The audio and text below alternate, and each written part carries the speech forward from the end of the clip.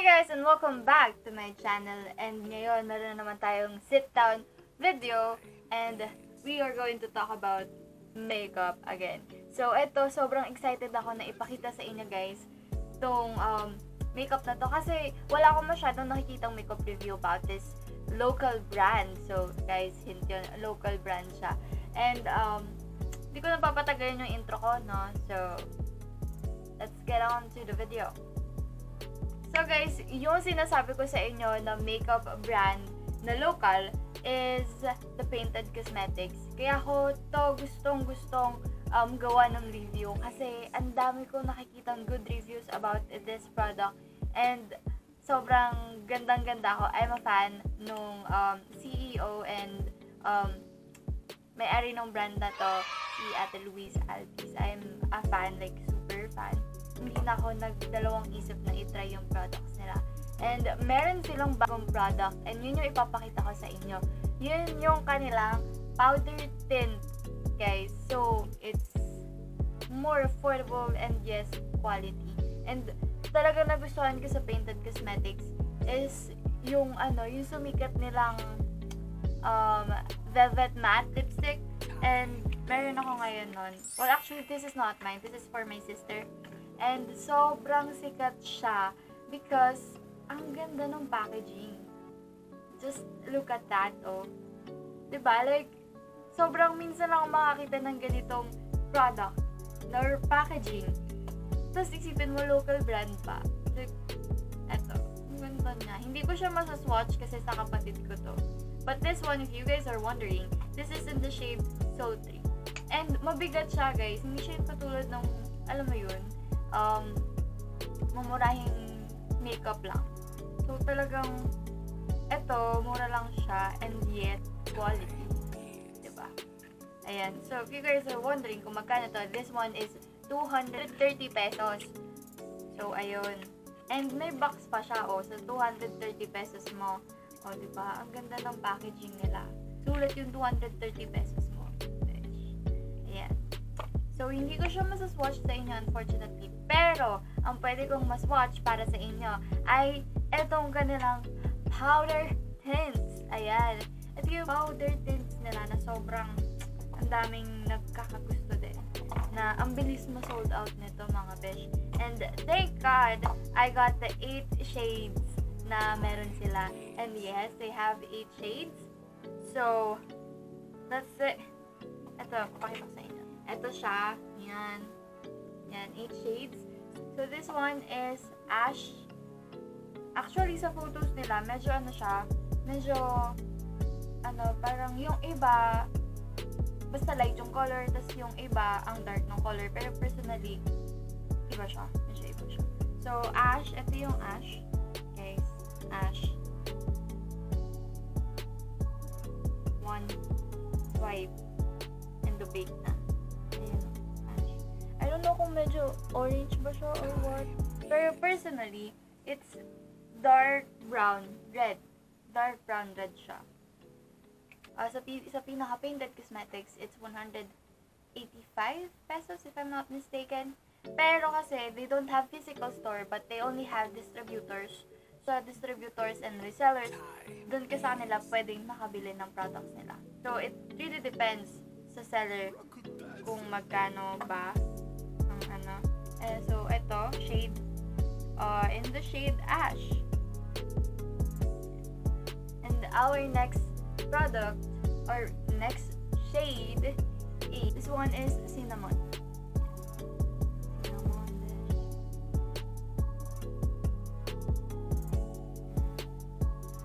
This one is cinnamon. Cinnamon. Ito, talagang gusto ko to kasi, siya, brown, mas brown siya kesa sa ash. Though dark siya. And guys, this is a velvet finish. So, asahan nyo, hindi siya transfer proof. And the next one is Magic Dust. And we are gonna swatch that right under the cinnamon. So, one swipe, you have color niya. So, Magic Dust. pagka ano siya, parang muted na violet brown, parang ganun. So, ayan. Although, sa picture, parang may pagka-light siya. And then, next one is paprika. Ito yung pang number 4 shade natin. Paprika. Ito, alam ko, sobrang red na to. So, we are gonna swatch that right under the magic dust. There you go. I don't know kung nag-pick up lang nung camera ko kasi I'm using the Supremo. And yung lighting ko sobrang tabo. So, ayan.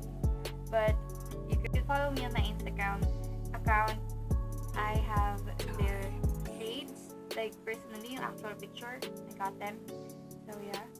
Our fifth shade is Sprinkles. Ayan. Sprinkles. Ito naman, yung Sprinkles, may pagka bright muted pink. Gets nyo ba? So, may pagka ganun siya. And, pero wearable siya. Sobrang na-shook ako and sobrang na-excite ako na ganito yung shade nung pink nila. Kasi sa picture, parang ayoko siyang kunin kasi parang feeling ko, oh my god, sayang pera ko. It's not wearable. Tapos, nung nakuha ko na siya, I am super thankful na wearable pa rin siya. Etong Stardust. Guys, eto na-swatch ko na to and I am super in love with this color. This one is Stardust. And this is Stardust. Or pag nag-dry siya, doon mo mas makikita yung color nung lipstick. Medyo nag-dry. Hindi siya nagpo-fully dry, but medyo nag-dry. 7th shade, Stardust. Nasa ilalim. Ay, fudge. Diba? Nasira ko. Ayan. So, ito nasa ilalim. Stardust. Yes. And the next one will be, second to the last shade natin is Sugar. Oh! No. Ayan, right under the Stardust. Yan. Ganda rin nito. Gusto ko rin siya. Like, actually, lahat ng shades nila kasi sobrang wearable. And, ewan ko, it's super nice. And, the last one will be the Sweetener. Our last shade. And, last shade. Ito, Sweetener, ang light niya. Like, guys, can you see that? Can you see that? Ito, yan, ang light niya. Pero, once it dried down, ang ganda. Here are the 8 shades. So, the first one, this one, is Ash. Second one is Cinnamon. The third one is Magic Dust. And then the fourth one is Paprika. The fifth is the Sprinkles. And yung sixth, yan, Stardust. And then the seventh is Sugar. Lastly is Sweetener. So, oh, and yung blush on ko, it's Cloud Pink na in the shade Dawn. Yan, Cloud Pink. I put it on my lips and also on my cheek. Gamitin ko yung Stardust pagka parang oily siya, oily. Pero that keeps your lips moisturized. And may scent siya. Hindi ko mag-get yung scent. Though hindi siya sobrang bago, pero alam mo yun, lipstick, sabi mo lipstick agad. Parang siyang may glitters, kaya gusto ko siya. Like, I love this color. Very natural, para lang siya. If you guys could see. It's very natural looking, na para ka lang nag-gloss. So, I love this. I'm gonna go with this one. You know what, guys? Freak it. I'm gonna swatch everything on my lips. But, this time, we're gonna swatch it on my lips. So, good luck sa lips ko, no? 8th shade.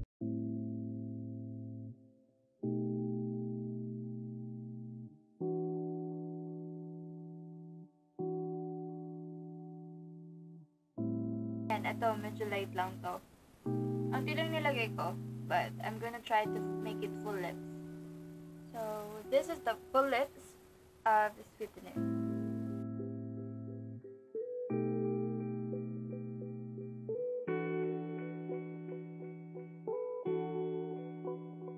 That is sweetener. It's very easy to remove kasi nga powder tint lang siya.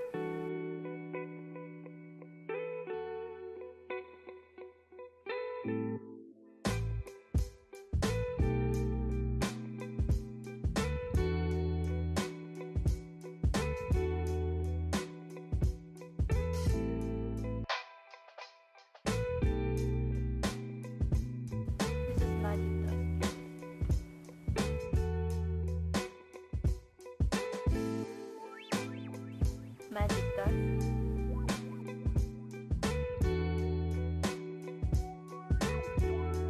Again, this is paprika, cinnamon.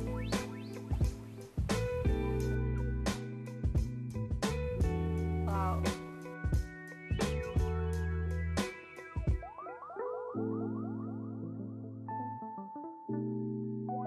We're down to our last shade, and this is